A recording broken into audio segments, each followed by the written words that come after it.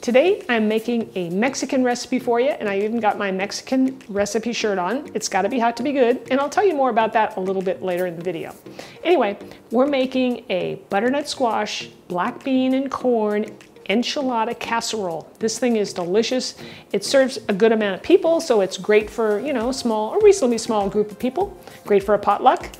And the flavors are outstanding. I'm Rockin' Robin, and I'm gonna show you how to make it right after my chef joke. Why did the tortilla chips start dancing? Because they put on the salsa. So before we get into the recipe, I wanted to talk to you about this t-shirt that I had made in honor of my dad. When we used to have our restaurant, he would talk to the customers, and when he served their meal, he would say, "It's gotta be hot to be good." And he'd also throw in, "It's delicious and nutritious, and it will make you ambitious." So I've got some merch here for you. If anybody's interested, I'll leave a link in the description. Thanks in advance for supporting my channel. Now back to our recipe. We're going to start off here with a butternut squash. Now I'm going to cut mine up, but you could also buy it already cut up to save you some time. But here I'm going to show you how to do it. So in the butternut squash, you've got two areas. One has the seeds, one doesn't. So this bulge at the bottom here, you can tell by the little stem there. There's a stem here. This is the top. This is the bottom. This is the end that's going to have the seeds, just so you know. So I try and get mine that are the least amount of curves in it. Makes it easier for me to cut because I use a knife when I peel it. So I cut off the ends. And again, this is the side that has the seeds. So usually what I do is I cut it in half. And this side is pretty much a solid piece of butternut squash. And again, this is the side that has the seed. So I just set it down and then I peel it with my knife. You can use whatever you want. So I'll take my knife and we'll just peel off the skin. When you get to this point, you're going to cut it in half, and we'll take a spoon and I'm going to scrape that out. Then we'll cut the butternut squash into bite-sized chunks. Now you want to preheat your oven to 375 degrees Fahrenheit, and I'm going to place some parchment paper here on my baking sheet, and then I'll place the butternut squash on the sheet. I'll drizzle some olive oil over the top, and then we'll add a little bit of salt to that, and then we'll massage it in and then pop it in the oven to roast for about 40 minutes. Make sure to spread out the butternut squash in a single layer. Like I said, be sure and check this at about 40 minutes. It might go a little longer. Now we're going to make our gluten-free enchilada sauce. So what I'm using here is some Guittard semi-sweet baking chocolate, and we just need a little bit here just to take the bitterness out of the sauce. I've got some chili powder, garlic powder, ground cumin, cinnamon, a little bit of sugar, and a little bit of salt. We'll also need some chicken stock, and to thicken this sauce up, we're going to use some Bob's Red Mill 1-to-1 baking flour that is gluten-free. The great thing about this sauce is it only takes literally a few minutes to make. You're going to love it. So grab yourself a stock pot and place that chicken broth right into it. Place your temperature on medium-high. We want to get this nice and hot, and we're going to add all those spices to the chicken broth. Just dump those right in, and then we'll add the chocolate. Grab a whisk, and when it comes to a simmer, we just want everything to dissolve. After this simmers for about 5 minutes, then we're going to mix up our thickening. So what I have here in this bowl is about 8 tablespoons of cold water. And to that, I'm going to add 6 tablespoons of Bob's Red Mill flour, and I'm going to whisk in between each addition.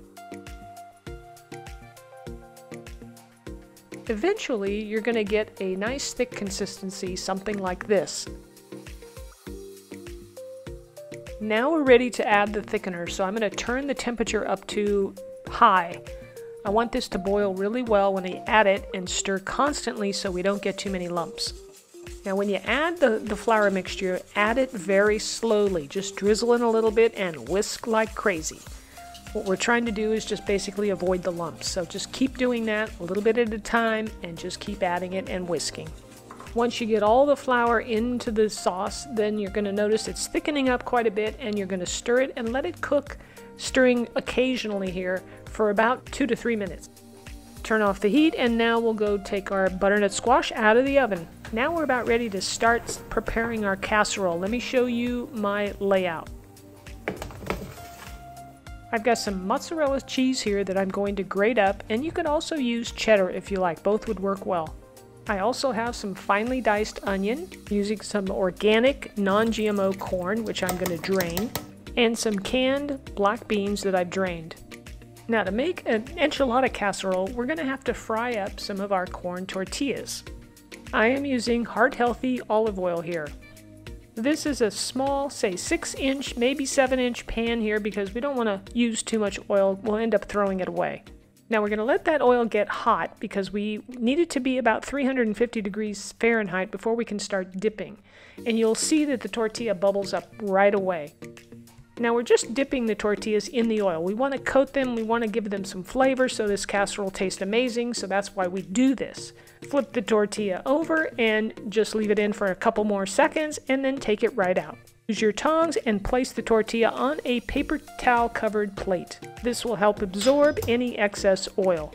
Once you've made 2 whole tortillas, now we're going to make some that are cut in half. So I'm just breaking these off, and we're going to fry up 2 more tortillas like this so they fit better in the casserole dish. Once our tortillas are prepped up, then we're going to take our enchilada sauce and put a nice thin layer on the bottom of our 9x13 dish. If you're enjoying this video, let me know by smashing the like button. And now we'll lay those corn tortillas on top of the sauce. Next, we're going to add a layer of that butternut squash that's beautifully roasted. So we're going to use half of it because we're going to have 2 layers here. Now we're going to layer half of the black beans. Make sure to sprinkle it around so you get a little bit in every bite. And then half of the corn. Next, we'll sprinkle in a little bit of onion, and then we'll finish it off with some cheese. At this point, you want to make sure that you're preheating your oven to 375 degrees Fahrenheit because this is going to go back in the oven.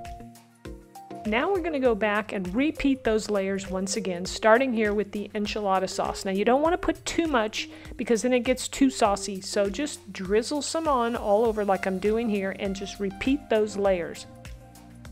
So if you're a vegetarian or you just don't want to have meat at a particular meal, this is the recipe for you. You are going to love the flavors.